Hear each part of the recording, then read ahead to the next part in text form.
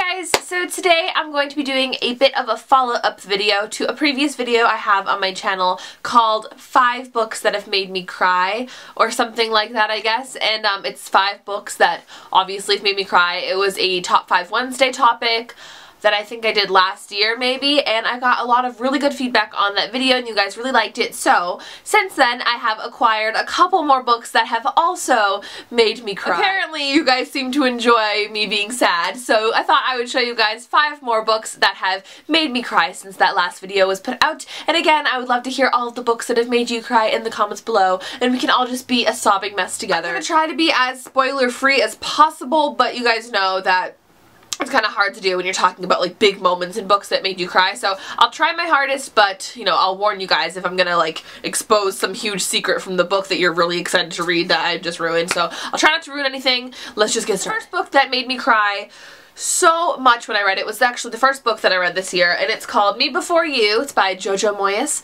and I have a full book talk on this book if you're interested. This is an adult book and it's a contemporary and it's so good.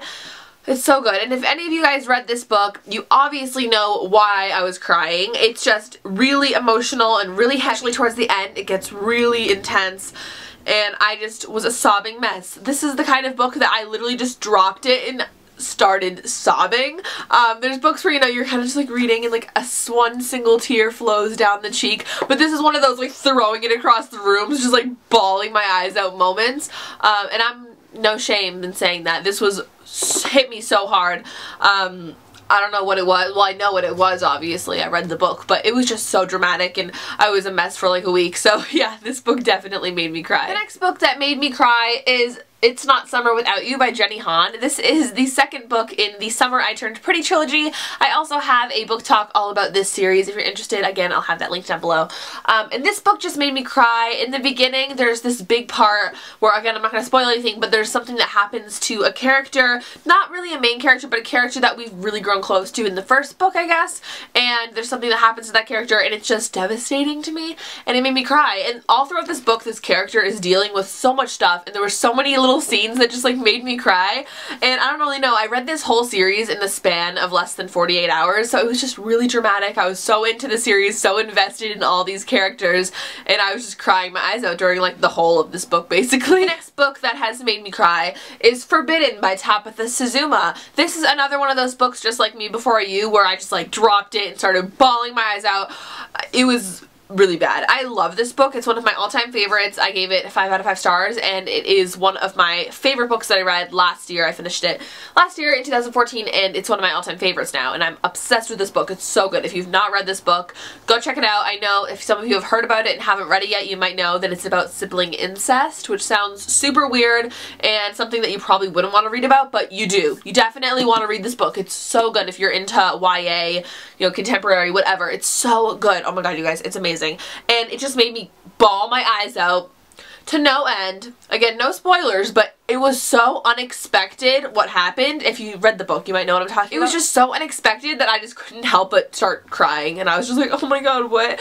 Oh, so many emotions, so many. This is such a good book. Again, pick it up if you haven't. Next book in my pile is Ugly Love by Colleen Hoover. This is another one of those books where I basically just started bawling. A lot of these are those types of books, but yes, I just kind of read the part that made me upset, you know, and then I just kind of like dropped the book and I just started bawling my eyes out. This happens a lot with me, doesn't it? Does this happen to you guys? Do you guys do that? Like, I feel like nobody really does that. Like, I literally physically drop my book and start crying. I get so into it, guys, I'm sorry.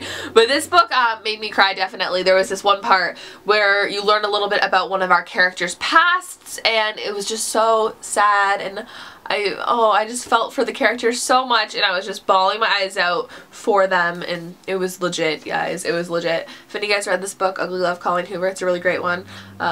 You guys know I love Colleen, so yes, this is a really sad one, but it's such a great read if you haven't picked it up yet. And the last book that I will be sharing in this video is actually not one of those dropping and start bawling type of books, but it's actually a happy cry start book. This is called Detachments by Rima Rao. It was actually her debut novel. I'm not sure when it came out, but this is about a guy named Lincoln, and Lincoln is kind of a struggling character throughout the whole book. He doesn't really know what he wants in his life, and he's just kind of you know, unsure of himself. But at the end of the book, he just has this like life-defining moment, and I was so happy for him. I really grew to love Lincoln throughout the whole of this novel, and just to see him get that happy ending at the end just made me so happy for him, and I just started crying. It was more of like a couple tears streamed down the cheeks, but it was real, and I felt so much like happiness just for him. And I don't know if any of you guys read this book and felt that way towards Lincoln. I don't know. I do love this book. This is my favorite by Rainbow Rowell. If you've only read her young adult books, I definitely recommend picking up Attachments. It's so good. Yes, those are the 5 books that have made me cry more recently. If you have not watched my first video on books that have made me cry, I'll make sure to leave it linked down below so you guys can see what else has made me, you know, a mess. I'd love to hear about what books have made you guys cry, you know, whether it was happy cry, sad cry, sobbing cry, a single tear running down the street while the world's tiniest violin plays in the background. Whatever, you know, I just love to hear about books that you guys like and want to share with me. It's just all fun. So let me know in the comments below, and make sure you like this video if you enjoyed, and subscribe to my channel if you have not already, and I'll talk to you guys all very, very soon. I hope you have a marvelous day. Goodbye!